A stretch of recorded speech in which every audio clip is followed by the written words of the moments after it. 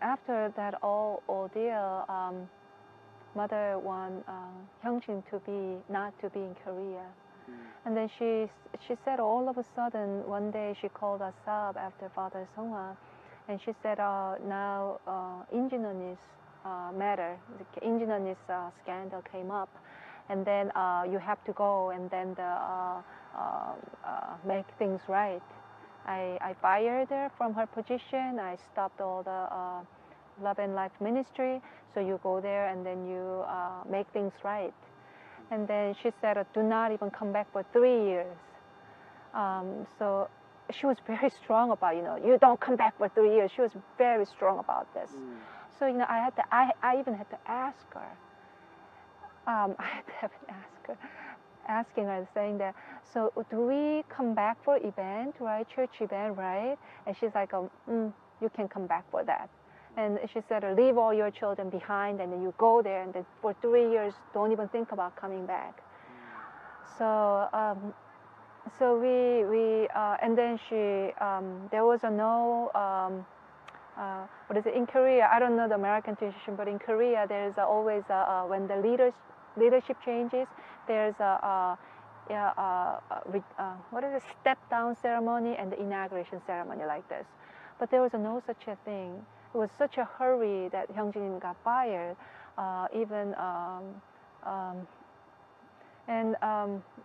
Just the way Hyung Jin Nim got fired was basically, we got a phone call from Peter Kim that you're basically fired from Korean president position.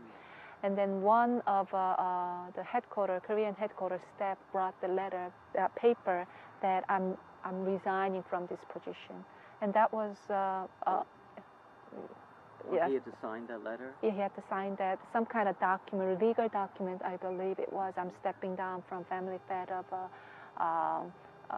a Korean church and something like that. And, and I remember that person actually cried in front of Hyung Jin Nim that how unjustifiedly the way he was fired was so unjustified and so shameful. That staff who brought the paper cried. He's a man, but he really cried in front of Hyung Jin Nim and said sorry that we could not do any better. Yeah. Or to do that. Anyway. And then a series of things, and after that we came to America, and then one by one he was laid off from the position. From this other position. Yeah, and then I remember one time mother called from Korea, and then since you are in America, you can't really serve as a mission foundation head, so we're gonna fire you from the position. And one time she called, and then. She didn't discuss us in advance, of course, and just one phone call, and you are away, so I made a decision. So you are you're fired from that position, and you don't have any objection, right? And then that was it. And then the other positions we heard from other people that we are fired. Yes. Oh, really? He was fired. Yeah.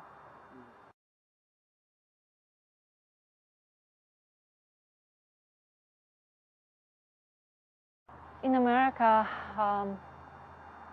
it was a very depressive atmosphere there. The faith was so low. Father just passed away, and Im Jin Nim's scandal just blew up, and then people also cannot trust us. How can we know you didn't know about this? Right. As a leader, how can you not know about this? But I'm saying this, we did not know. We absolutely did not know. And then the day everybody, I think it was during the father's Songhwa that everybody found out, right? The day I remember, I heard that Im Jin Nim talked with the mother about this issue. And then the day before she talked to mother, that's the day we found out.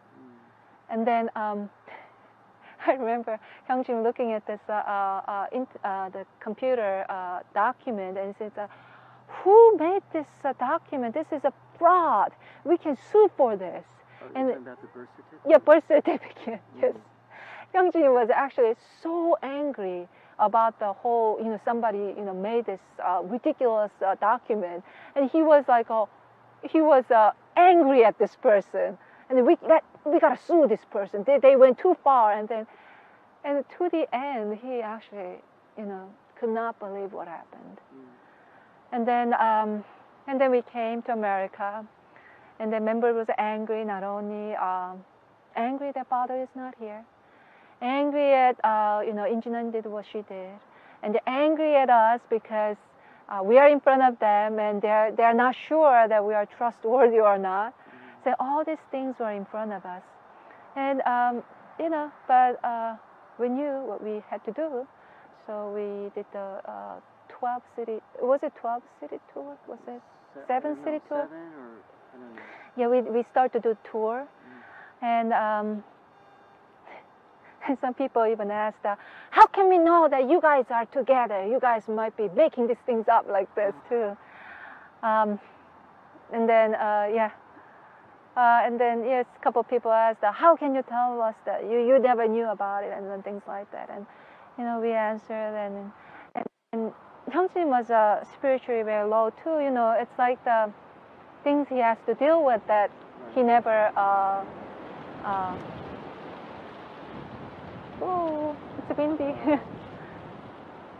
Is it okay? Don't blow away, please. Oh, no, of course not.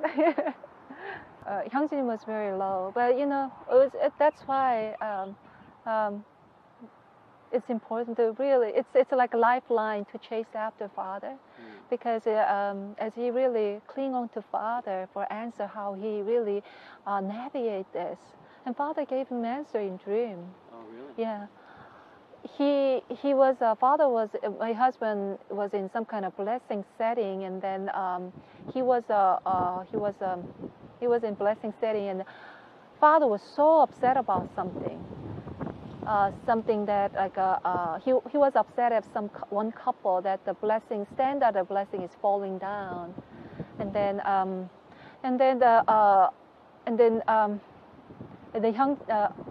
as he walked into father's room, and father looked at Hyung Jin Nim and said, "It's absolute sex." That's the one word father told Hyung Jin Nim, and Hyung Jin woke up, and he was like.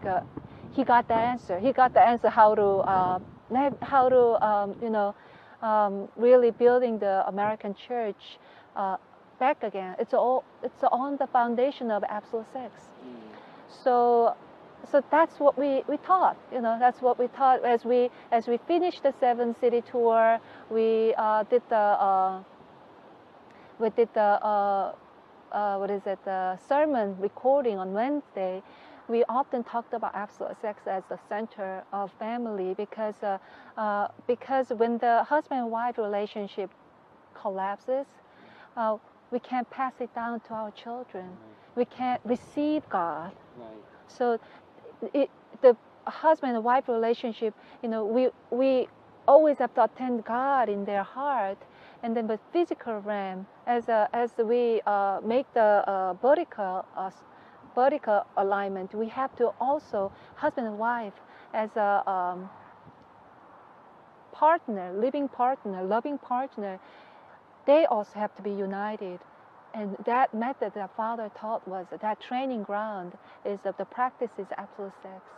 So that was the message that we constantly put it out. And at that time, I know that there's a great tension between Hyung Jin Nim and mother. So what I did was I made we served for American church for 3 months. During that time, I made written report and send out to by internet. I send it. I write it and then once every twice a week, I send out report to mother, and then this report and this, we are doing this and this, and we went to this city, and then my husband spoke there for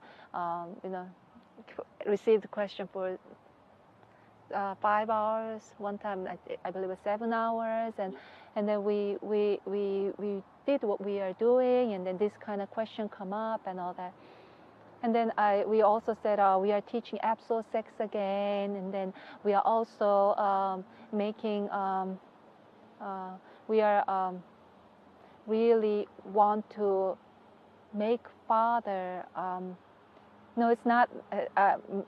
Please, excuse my. Please, I made it. We can't say we made it. No way. We want father to understand. We want people to understand father better. And one of the things that people really misunderstand father about is a six marriage, and we know about this. So Hyung Jin Nim really researched, and then he really asked all the scholars in our church in America to give input to that. So we were really making the PowerPoint to how to really explain this as a providentially, and then you can watch one of Hyung Jin's sermon about this too. And then I sent out this report thinking that mother would be very happy about this, but she said we got a email. I got an email from Wonju. Wonju is saying that you immediately stop absolute sex teaching, and then immediately stop about six Mary PowerPoint education course and all that. So it was just